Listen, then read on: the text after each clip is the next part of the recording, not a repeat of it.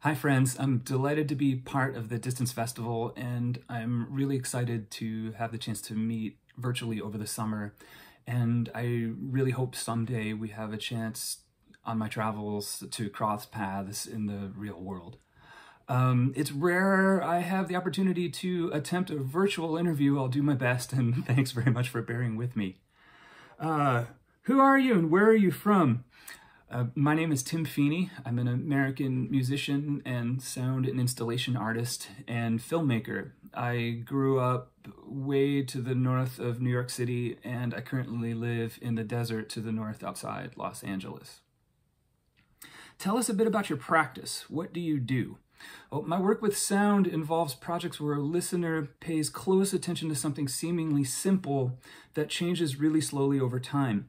And by paying close attention to this environment, they might find something there alive and vibrant and wonderful that they might not have noticed given the attention to which they normally pay to these circumstances in their everyday life.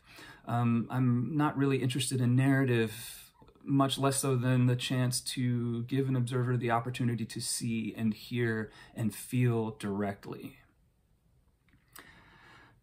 How do you do it? Well, actually, in several threads. I began doing this as an improvising musician, and when I travel, I carry a little duffel bag of small percussion instruments and natural materials and objects I've picked up in my travels. For example, I have a set of river stones that I picked up in rural Vermont in 2000 that I've been carrying for 20 years. And when I play music in public, I have the opportunity to pick these stones up and drag them across one another. And I get this tactile engagement with this physical object. I get almost a haptic experience off of the sound from that object as I scrape it and it rings from my ears.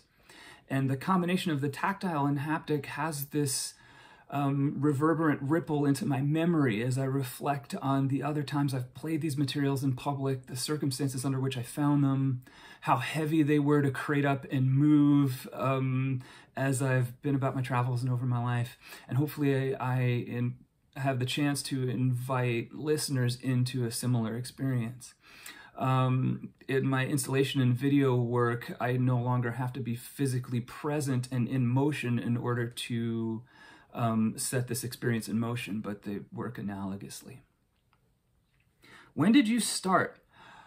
As we all are, I was lucky to fall into just the right community at just the right time. I was living in Boston 20 years ago, and by chance I happened to meet a community of artists, the types of people as musicians, for example, who were interested in, taking the backs off of clock radios and wiring them together to find new ways to build instruments that sounded like nothing else they could find in the world. And these musicians had a strong crossover with visual artists and other performers, and it was incredibly striking and powerful for me to meet them and get this full sense of artistic community, as we all do. These folks were responsible for making a flower bloom in a place where that would not have been possible without their direct effort. And as in many other places I've been to in the world, this is art that thrives in warehouses and basements and bookstores and garages as much as it does more traditional gallery spaces, and the makers and the curators and the grant writers and the people living in the second story loft space all tend to be the same people. And the communal and DIY spirit about that was astonishingly important, and I've been following it for the following 20 years. Who or what inspires your practice? As we all are, I'm lucky and rich beyond imagination to get to know and work with the people I've been close to over my time and travels, and bouncing off of those with whom I have collaborative relationships has been the most extraordinarily important thing I can do.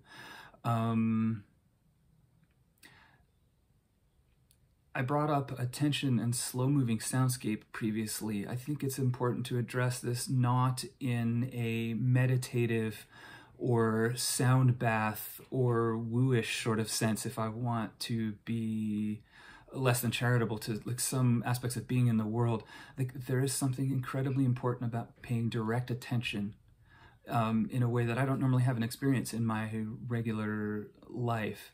And the awareness that comes from that, I think, has inspired everything I do. What are you exhibiting at Distance 2021?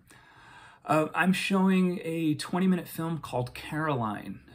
For the last 10 years, I've been collecting a recording archive of sounds and locations and places that have been interesting as I've traveled.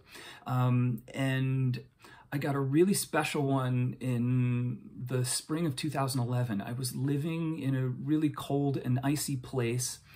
And I remember one extraordinary night, I think I was working on something in my basement, and I noticed out my window that the spring peeper frogs had hatched. And just this extraordinary sound in this place was sort of the marker of new life coming back.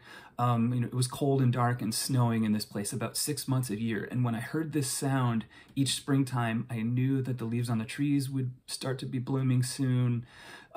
Sunlight would reemerge. I'd be able to go outside without 6 layers of wool coat, and just light and vibrancy would be coming back as it did cyclically every year.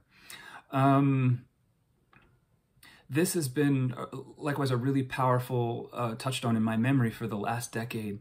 And over this quarantine circumstance, I've been really reflecting on that I think one of my responses to this moment has been to sort of burrow into my own nostalgia, given that it's been dangerous to leave home and I can't practice music and art and I can't meet my loved ones and collaborators the same way. One reaction I had was to hide into the better feeling times in my past somehow. I think that feeling is really dangerous. And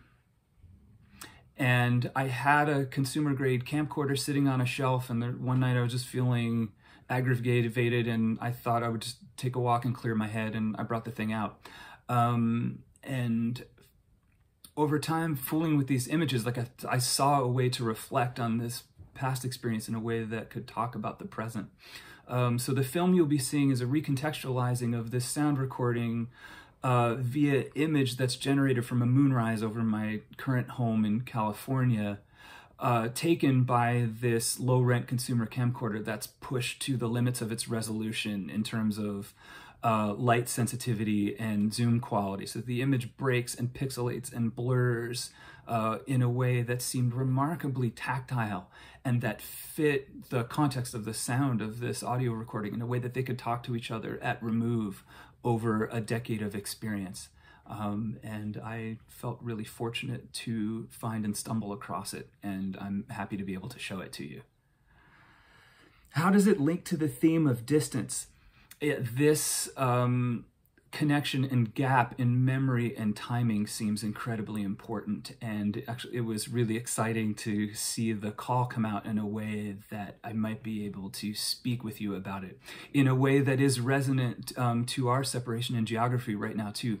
Because of this online environment, we have an opportunity to be together, though we are halfway around the world, experiencing an imaged environment from a year ago recontextualized via a sonic environment from a decade ago.